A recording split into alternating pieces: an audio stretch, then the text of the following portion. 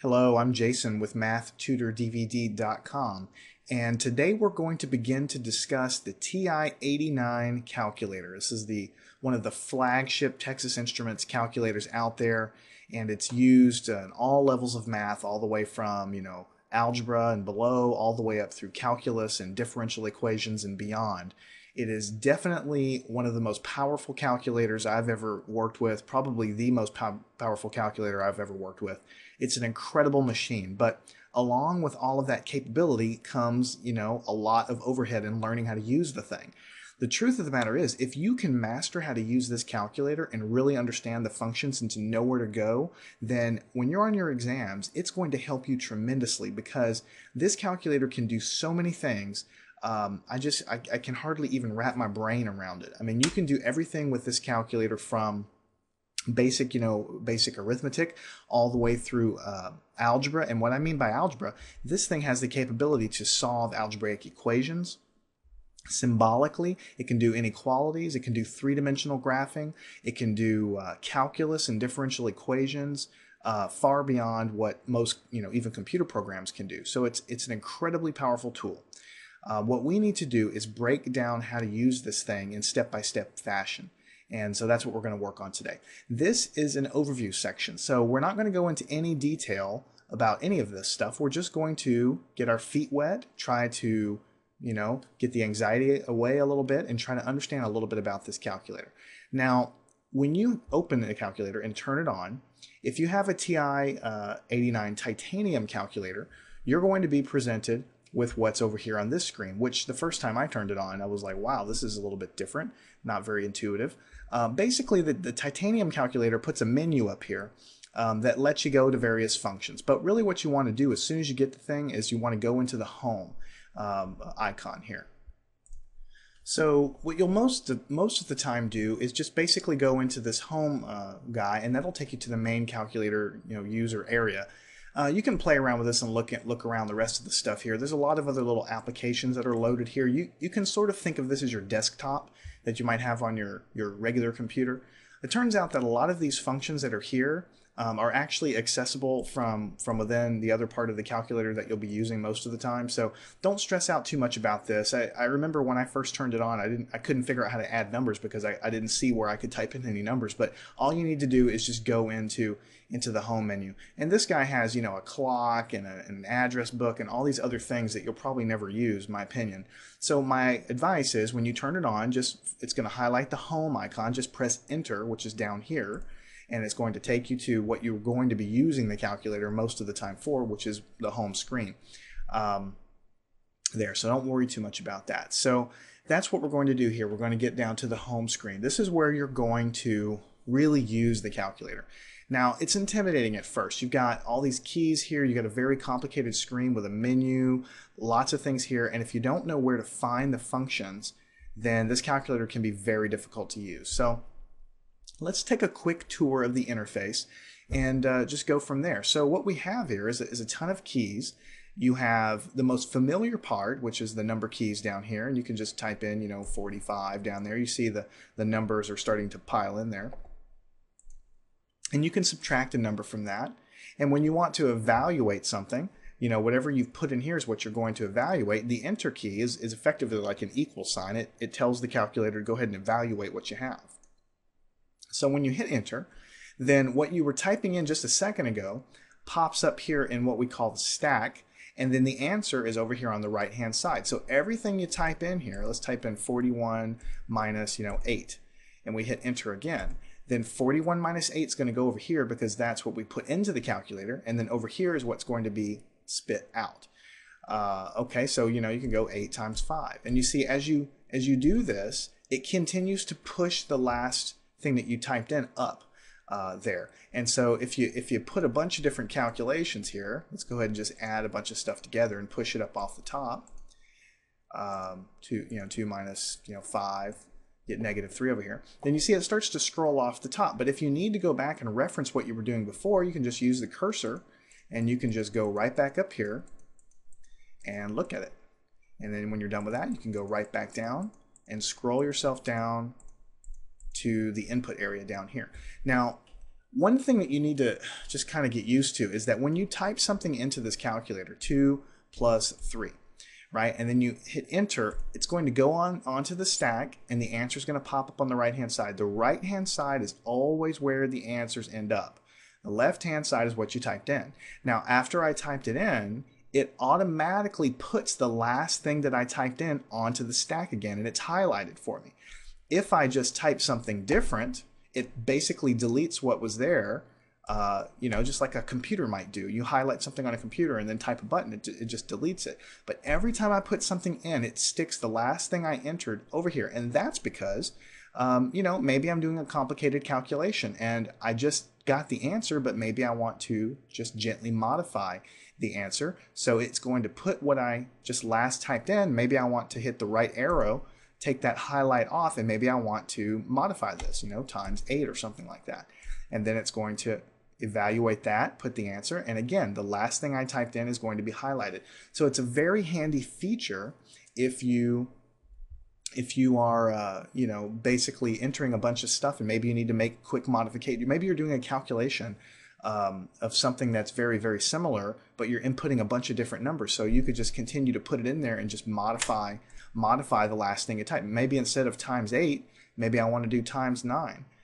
You can hit the backspace key here, this little arrow that's just functions just like a computer, and you can change it.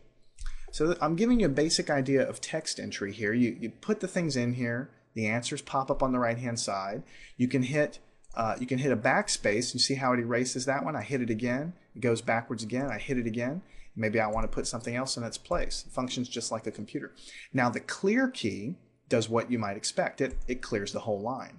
And in fact, if I go up here to the stack here and just start hitting the clear button, maybe I'm tired of looking at all of this stuff, I can hit the clear button and it's basically going to start deleting that entire line until I get down to where everything's cleared again. So the clear button is your friend. It's basically functions like a delete key. The backspace little key here functions like a computer. You're going to use that all the time. And just think of this as a stack. As you type things in, it gets pushed up.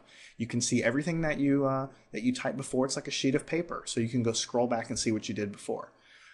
Now, notice down here in the corner, there's 0/30. When I put something onto the stack, this becomes 1 of 30. So that means I have one thing on the stack. When I put something else, I have two things on the stack.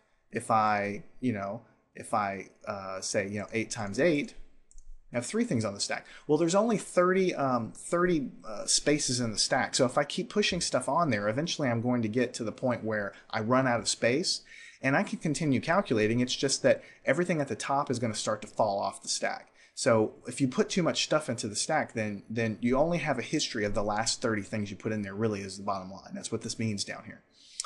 So let's continue talking about the display.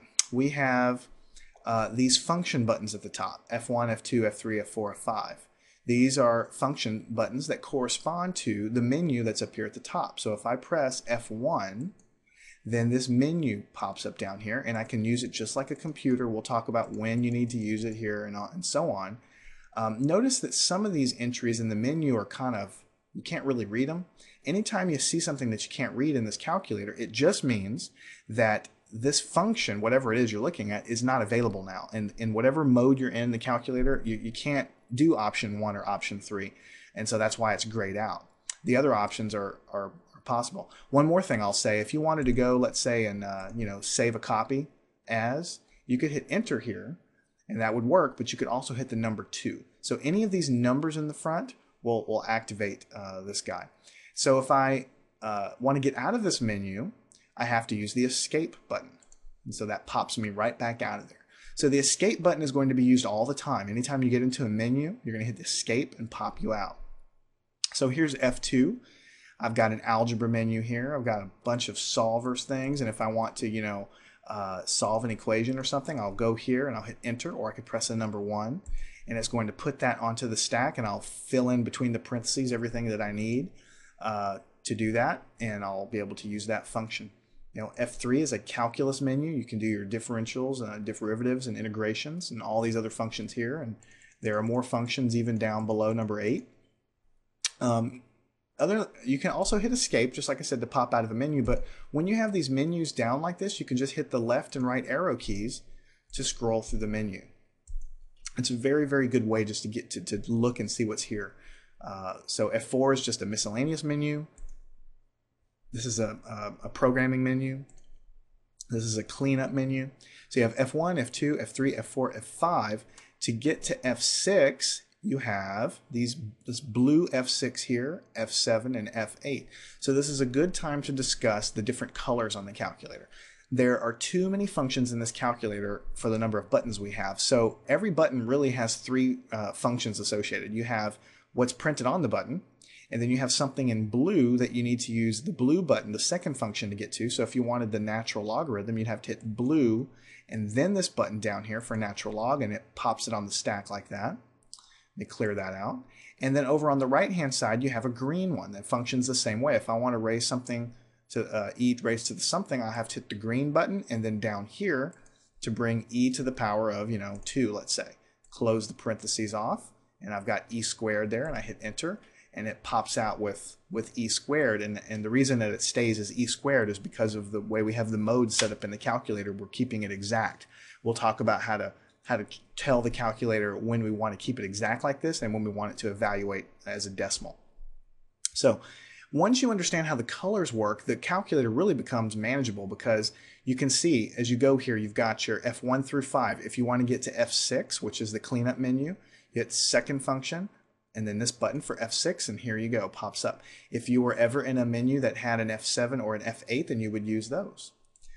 Now this is a graphing calculator, so you're probably going to be graphing things pretty fast. You see up here at the top, the y equals, the window, the graph, the table set, and the table. These are all used for the graphing features of this calculator. So if you hit green and then F1, you'll be taken to a place where you can input whatever equations you want to plot. So we're going to get into an entire series of videos on how to plot with this calculator, but let me just show you how easy it is. If you want to plot y is equal to x squared, just hit x, which is this button here, and if you want to square it, raise it to the power of 2. So this is like the exponent button. So y of x is equal to x squared. So we'll hit enter, and it puts it in the space for y1. Now you can input more than one equation. You could put 5 or 6 equations here, but this is the one we have. Now we want to graph it, so we have to go over here to the graph mode. Whatever is in here for the equations is going to be graphed. So we hit green button and then graph up here, and it takes us to the graph, and it thinks for a second, and then it begins to draw a nice graph for us. Now notice in this menu, now that we're in the graphing area of the calculator, our menu at the top has now changed. There's no algebra menu, there's no calculus menu, there's none of that stuff. These are all menus related to the graphing function. So if you hit F1, you've got basic open and save like on a computer. You've got a bunch of zoom functions we'll talk about later. You've got the ability to trace the coordinates. You've got a math menu here that lets you do all kinds of things, like even take derivatives. You've got a draw menu that'll let you draw all kinds of things on this graph. And you've got a bunch of other things here that let you draw cool things here. And if you want to pop out of that menu, just hit escape. Now, if you're doing a graph, or if you're anywhere else in the calculator and you want to go back to that main home screen, then the home button is going to be your friend. Just press home, and it takes you right out of there. If you want to go back to your graph to look at it, you just hit the green button, go back up to graph, and whatever was graphed before is going to still be there. So you don't have to really graph it again. It's whatever is currently graphed is going to always be there, and you can go back and check that out. So you'll hit home. So we've hit the top guy here. We got the keypad. We've hit the blue and the green button. We learned about escape. We learned about the home button. This button, the mode button, is very important. We'll talk about it in great detail. This is telling you all of the different modes of the calculator. This is where you, for instance, set the number of decimal places for the calculator, or to set your scientific notation mode, and all these things that you have to set to tell the calculator how to operate. Are you in radians or degrees? So if you want to go here, it's highlighted radians. To change it, you just hit the right arrow like it's telling you to do, and you're presented with a drop down. You can press the number, or whatever. If you wanted to change it to degree, go down to degree and hit enter. It's going to change it to degree, and this is telling you enter is saving this, escape is canceling. So if we hit enter, then we're now in degree mode. And you can actually see that at the bottom. This is kind of telling you this. We're in degree mode right now. Func means we're graphing functions rather than, for instance, polar plots. We're not graphing polar plots or three-dimensional plots. We're just graphing regular functions. This is the stack counter telling you what's on the stack. We talked about that. Auto, something we'll talk about later. That's basically the accuracy mode of the calculator. So it's giving you a little status down there. Okay, so we've talked about this. The apps button is basically going to take you right back to where you were if you have a titanium calculator, where you can see all of these applications that you have installed in your calculator sort of with an icon. If you don't have a titanium calculator, you still have ability to put applications on there. It's just not going to give you this little desktop looking thing. It'll be in a list sort of thing. The catalog button we'll talk about later. Let me hit home here. It's basically a master catalog of all the functions in the calculator. This is a backspace button. This is the clear button. You have insert and delete, just like you might think on a word processor. We'll talk about that later. These are the trigonometric functions, sine, cosine, tangent, and their inverses. Here you have some variables that you're going to use a lot. So they have dedicated buttons. Now all the other buttons on the calculator have letters above them. So you see D is here. Here's E, here's F. It's kind of hard to read. G, H, I. To get to those, you have to hit the alpha button. So if I want to put B, I would hit alpha and then this button, and it would put a B on the calculator. We'll talk about when you would want to use any of those alphanumeric things later. It turns out you can use them all for variables. You can store variables in any of those things. You've got equal sign here you'll use to input equations. You'll have parentheses. So obviously, you're going to use parentheses all the time in algebra and calculus. You have brackets of every type above here in blue.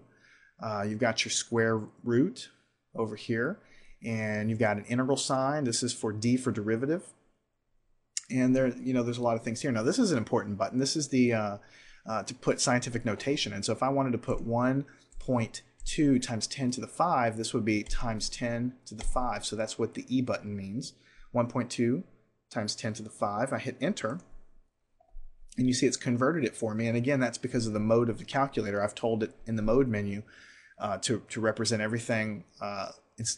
Instead of leaving it in scientific notation, to spell it out like this. So that's why it looks like that. But this is how you put in scientific notation. This button is for storing variables. And of course, to turn the calculator on is here, and off is in blue. So you have to hit the blue button. It's a pretty good overview of the calculator. There's a couple of really important things down here I want to mention.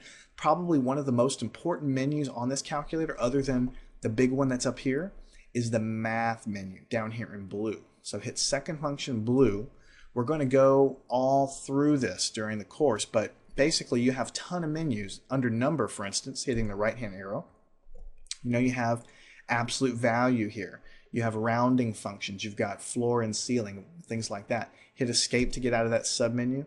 Under angle, for instance, you've got changing from polar to rectangular and things like that. Under, for instance, matrix, if you hit this guy, you've got determinate, transpose, identity matrix, lots and lots of different things. You've got menus for statistics and probability, and algebra and trig and calculus and hyperbolic functions and all kinds of things. There's just a ton of menus, a ton of different functions in this calculator to explore, and we'll get there one by one. But the math menu is your friend. If you don't see a button on this calculator and you don't see it up here anywhere, then go check the math menu first. If you can't find it there, go into the catalog menu. The catalog is really sort of every single function that this calculator has, including the functions you won't use very often, like the functions used to program the calculator. So if you really can't find it anywhere else, it should be in this catalog menu. So we'll talk about how to use that a little bit later on, but I just wanted to tell you that now. One more thing I want to tell you before we close this introductory section is how easy it is to use the recall functions of the calculator. Let me go and clear this whole stack off. So now we're clean. Let's do some basic calculations. Nothing crazy. We'll say 7 times 8, and we'll hit enter, and it'll put us into 56. Let's do 4 times 9. Let's hit enter, and we'll get 36. And let's just do 1 divided by 5. and we'll put that in. It's going to leave it as 1/5 because it's trying to keep an exact representation of what I type in right now. That's how I've got it set up in the mode menu. Now, let's say I just type in 1/5 just like I did, 1 divided by 5, and I want to take the last answer that I have and do something with it. Like maybe I want to take 1/5 and multiply it by 2. Well, I know I just got 1/5 as the answer. That's what I typed in. If I want to multiply by 2, if I hit the multiply button, the calculator is smart enough to take the last answer, that's what this is, the 1/5, and multiply it by 2. So I hit enter, I'm going to have 2/5. Now, the last answer that I currently have now is 2/5. So if I take this and let's say multiply by 2 again, I'm going to hit this. It's going to take the last answer that I just got, multiply by 2, and then I'm going to get 4/5 because I'm multiplying by 2. So the bottom line is, when you're dealing with this calculator, whatever the last answer you got is automatically going to be used if I start a new calculation. So if I say 4 times 5, I'm going to get 20. And if I just go ahead and hit the divide button now, it's going to overwrite what's here and say, okay, I'll take the last answer and I'll divide that by 4. And then I'm going to get 5, and this is my last answer. Now, if I start a new calculation and say maybe, 4 times 1 and hit a 4 times 1, then obviously it's not going to use the last answer for anything. That only comes into play when I get an answer and then I just go ahead and start a new calculation, without typing a number. So I might just hit the minus sign. It'll say last answer, and the parentheses 1 means the very last answer here, the first guy closest to you. Minus 4, and it'll put a 0 out. Now let me show you something else cool. Let's say you're doing a string of calculations, and the answer that you got up here is the one that you want to use in a subsequent calculation. So just hit the up arrow and go and highlight the 20, right? And then you hit enter, and it's going to put 20 down here, and then I can say subtract 5. So this is really simple for numbers, because you could just type in 20 again. But if I were doing a complicated integration or a complicated algebra thing, and I had a big long polynomial up here, it would be much faster just to go up here and highlight that polynomial and hit enter. It'll push it onto the stack for me, and then I can do whatever I want. Maybe I want to multiply that polynomial times x, and I'll hit enter. So see, it has 4x now. Well, maybe I'm multiplying that polynomial by something and I want the calculator to do that work. I can go up there and do that. Now the same thing holds true of my inputs. If I see, okay, here I had 20 divided by 4. Let me go up and highlight 20 divided by 4 like this, and I'm going to hit enter. So it's going to put 20 divided by 4 in the stack. Maybe I want to change that to 20 divided by 5. So I hit backspace and then 5. And then I hit enter. So I'm able to go back and take anything that I type into this calculator, push it onto this evaluation area, change it, and make a new calculation. And I'm also able to go and grab any answer like this one, put it onto the stack. That's an answer that I got. Maybe I want to multiply by x again. So I'm going to get that, and it's going to put 4x squared. So see, it's already using the algebraic. It knows that x times x is x squared. So you've got that here. So keep in mind that as you're using the calculator, anything that you get as an answer can be used very easily in a subsequent calculation, and anything that you typed in can be used in a subsequent calculation. So if I wanted to say, oh, dope, I did the wrong thing. I didn't want to do 4 times x. I wanted to do 4 times x times y. Let me put a y here instead. So then I'm going to have 4xy instead. Very, very, very interesting, especially when you're doing things like integration or differentiation. If you want to tweak the function a little bit and see what happens, then just pull that sucker right down off the stack and make a quick alteration to it. Hit the enter key again, and off you go with a new evaluation of something without typing a bunch of stuff in. Okay, I think that serves as a good overview of the calculator. It's a complicated looking machine, and it does have a ton of functions. But if you learn how to use it, it will really improve your game in school, because you'll do your work and you'll be able to use this calculator to check your steps and to check your work, and you'll be so confident that you won't waste time on your tests. So I'm Jason. You should not have at this point a warm, fuzzy feeling of how to use this calculator for everything, but at least now you know how to do basic calculations, you know how to interact with the stack here, you know how to get around the menus. As we go through the subsequent sections, we're going to cover all of these functions in detail, give you tons of examples so you get really good at the TI-89 calculator.